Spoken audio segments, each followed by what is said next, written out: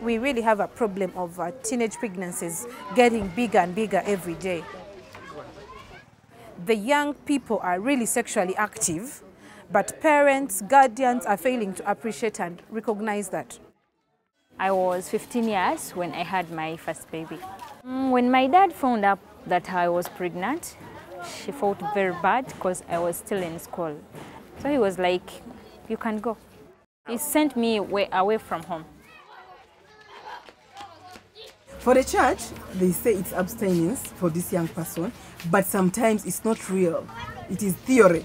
When you come to the ground here, the girls are engaging into sex at an early age, 12, 13, they're already there.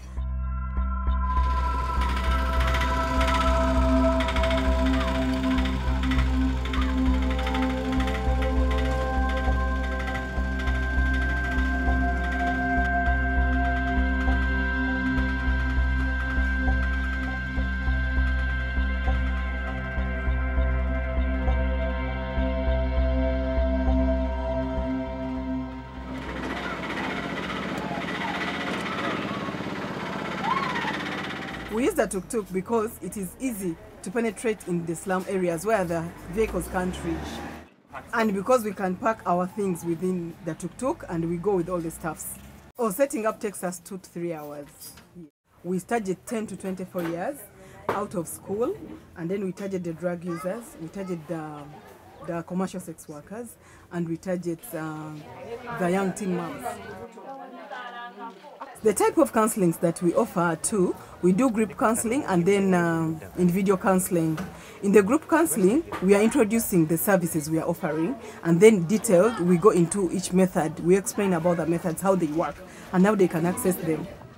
We use the Tuk Tuk for individual counselling to create privacy for the clients. So what we do, we set it up, and it becomes a counselling area. They need the family planning methods because in most cases, these people in the slums, they are not employed. Yeah.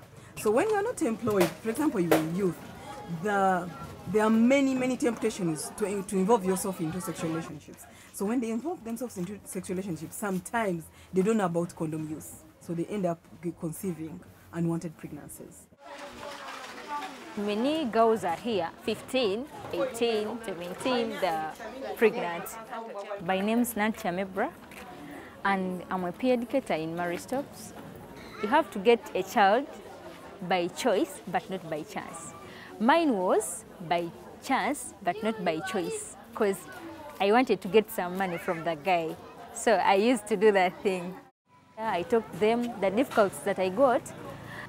If they don't have very good income, they should not get birth.